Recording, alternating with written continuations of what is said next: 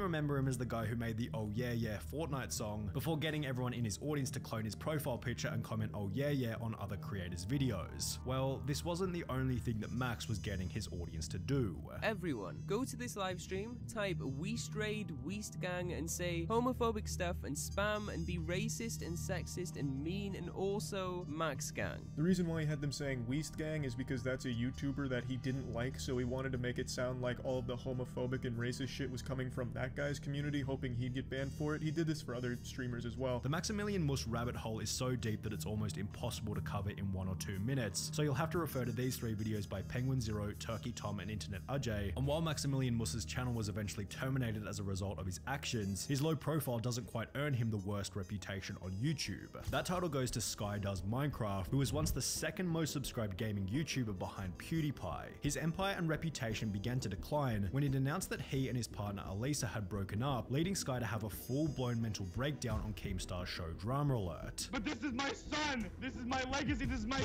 family! I don't know what her problem is. I don't know why she hates me so much. I did so much for her. I paid her through beauty school. I just wanted her to succeed in life, even when she was at her lowest. I'm upset at her for continuing to ruin my life when I haven't done anything to her.